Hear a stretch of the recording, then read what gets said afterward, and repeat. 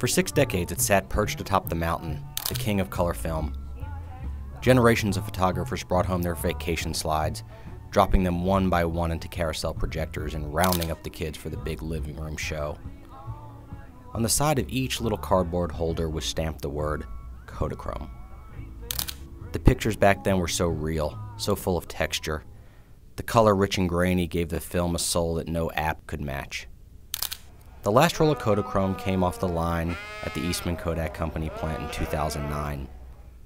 And now many photographers old enough to remember that nostalgia are searching through drawers and boxes in their refrigerators looking for one more roll to shoot. But their time has almost run out, and so has mine. So a few weeks ago I found my last unexposed roll of Kodachrome 200.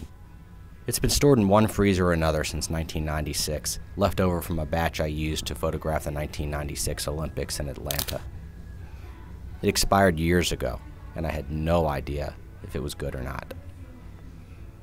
I had Americana on my mind for the last roll of Kodachrome that I was going to shoot. So I got in the car and headed to the Missouri State Fair in Sedalia. I had one roll, just 36 exposures, and I told myself for every picture I saw, I would only allow myself to click the shutter once. So I used a digital camera to help with exposure and to shoot some backup pictures in case this film came back blank. Wow, I hadn't heard that sound of a film camera in quite a while. It's that mechanical whir as the film advances to the next frame. There's also a mystery to shooting film, not having that instant gratification screen on the back of the camera and you can look at every picture and make sure you did things right. I left the fair about midnight with a choice. I could either ship off the film and get it back in 2 days, see if I had pictures or not, or I could drive about 200 miles to the last lab in the United States that develops Kodachrome, Dwayne's Photo in Parsons, Kansas.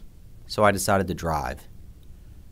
And I drove, got a little coffee, finally stopping for a 3-hour rest at a roadside motel in El Dorado Springs, and getting up at dawn and finishing off the drive. About 9 a.m. Tuesday morning, I pulled up to the drive-in window in a little tiny parking lot at Dwayne's. Sprayed in a dull orange paint at the top of the window were the words Kodachrome Lab. I got out of the car, it was still raining, and finished off my last roll of Kodachrome. Figured it would be appropriate to take pictures at the film's final destination. The ladies behind the counter smiled as I explained that this is my last roll of Kodachrome. I think they'd heard this story before. I told them I'd wait for it, and I settled down into a small coffee shop downtown.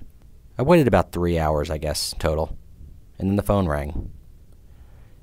"Your film is ready," said the lady on the line. "Okay. Are there pictures?" I asked nervously. "Well, I don't know. Film is rolled up in tube. Would you mind unrolling it for me and having a look?" The shop was only about a 10-minute drive from the coffee shop. I just couldn't imagine making that drive and not knowing.